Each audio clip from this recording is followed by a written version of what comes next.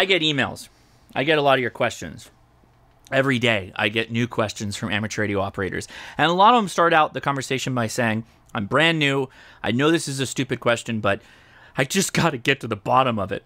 Well, that's what this video is all about. I've been doing a series. I haven't done one in a while. Been very busy, but I'm back to it because I have found more time in my schedule to get back to what's important, which is helping people get started in amateur radio. What you can do is you can email me at josh@hamtactical.com. Send me your dumb questions that you want the answer to that no one's been answering or you just haven't been able to find it on the internet. So today we're going to go through a couple of them, and I hope you enjoy it. Oh, I love this first one. I'll mention the first name, but we'll keep the other a little bit quiet. Steve asks, hey Josh, subject title by the way is Antenna for FT8. Steve says, I posted this on Reddit, but only received one reply. To use a loop antenna and manually adjust with every frequency change. I tried asking on a Facebook group. It better not be the Ham Radio Crash Course Facebook group. And good Lord, the salty guys all told me to either raise a flagpole, which is not an option, or screw the HOA and sue the hell out of them. Also not really an option. I'm hoping you might be able to provide some friendly guidance. Well, I hope I can. I have a QRP QDX transceiver on its way, so I can see what kind of FT8 contacts I can make. That said, I'm a bit challenged with an antenna solution. I live in an HOA restricted community, so an external antenna isn't possible. My plan was to put an antenna in the attic, but after going up to measure, I found my space is more limited than I thought. I only have 24 inches of vertical height available, which is not a lot, which means a vertical antenna is going to be very short, like mobile size. This is true. I do have a long horizontal run available, accessible, so I am wondering if an N-fed dipole placed in PVC pipes to make it easier to feed across the space might work.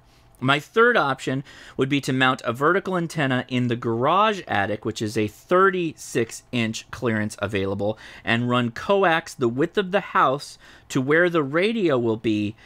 And I am concerned I'd lose a lot of signal with a 45-foot cable run along with folded ductwork up there. No metal roof underlayment and no metal siding. Any thoughts on how I can build out a successful FT8 system? All right, so a couple of things up front, and this is also for everybody that will send me emails. Make sure you give me all the details. The vertical height is obviously something very important for me to understand, but I kind of also need to know the horizontal length. Horizontal length is going to be basically what's going to tell us how much of a dipole we can cram into an attic. Now, I'll be the first to tell you that an attic is a compromised location to put up an antenna. With that said, an attic is generally in your control. It's completely invisible to those that are around you, particularly those in your HOA, which is why you're considering it. So I would recommend building a dipole for the longest band that you can get up into that space. Hopefully 20 meters is going to be something you can fit, but that means you're looking at 14 to 16 feet on each side of that dipole center connector. Now, if you have a bit more space to play with, I know you said only 36 inches tall, but if you have a bit more space to play with, you could potentially put up a fan dipole.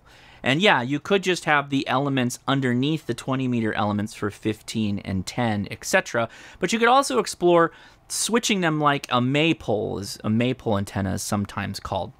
Generally, though, that's an inverted V-type setup, like a teepee kind of thing. But you can have them going in different directions, and they won't cause a big problem to each other.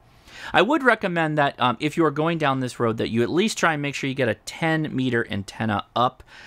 That's going to be a very important band to you in the future, in the next 2 to 3 years. So make sure you include 10 meters into whatever you're planning on doing.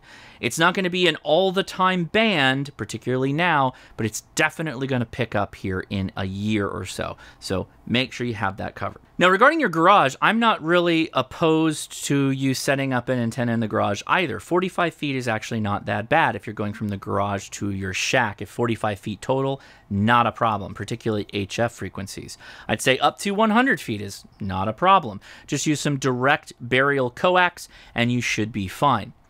Since you mentioned your garage, I might also mention that you can do something called an eaves antenna, wire that goes on the backside of the eaves of your garage, and then you can use something like an external tuner or something along those lines, a transformer of some kind, to make it work with your radio. People generally do better if the antenna is outside of the attic. The eaves are low though, so it's going to act more like an NVIS, near vertical incidence skywave antenna, where more of your RF is going up and then coming down.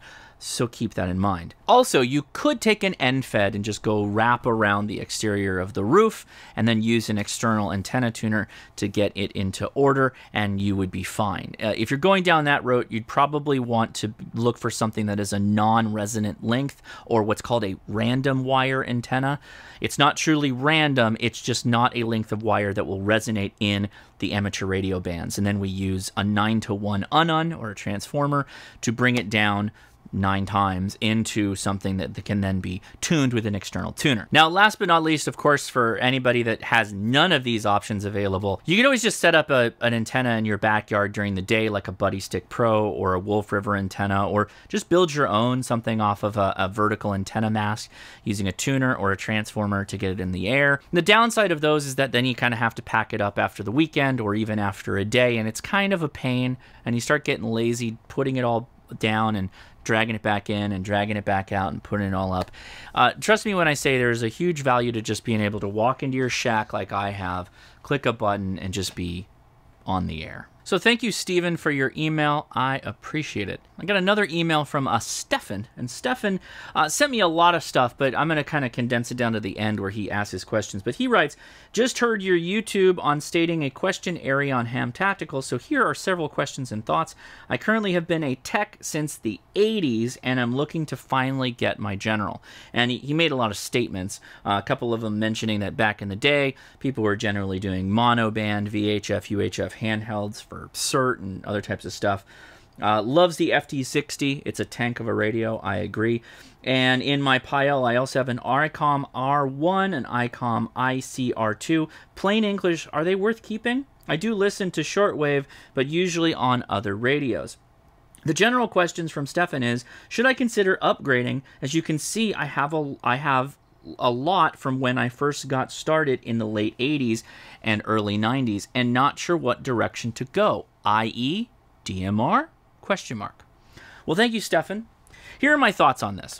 If your radio is functioning and you are doing with your radio the things you want to do, then there's not a really big reason to upgrade.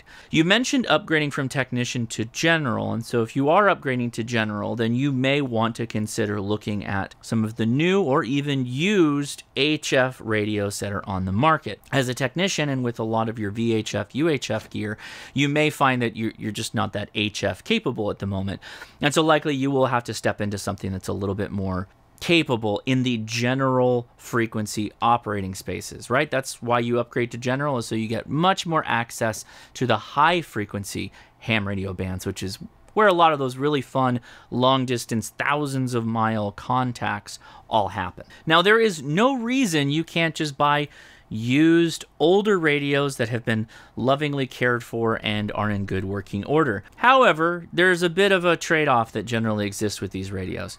Some are not nearly going to have as good receivers as some of the radios we have out today on HF, and likely they will be more difficult to get onto digital modes like FT8 or other digital HF modes where a lot of that computer-to-computer data transfer is going on.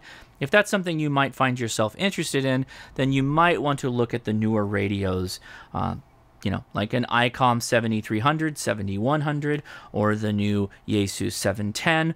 Many of those radios are all going to be just fine for getting you started on HF. Now I'm going to go back to the DMR thing. I know you're upgrading to general or planning to upgrade to general, so the DMR thing is something that you would do as a technician. I'm not saying you stop doing it when you get your general license. I'm just saying you don't need to upgrade to continue doing DMR. You can explore DMR now. You likely will just have to upgrade your radios to do so. Now here's the thing with DMR.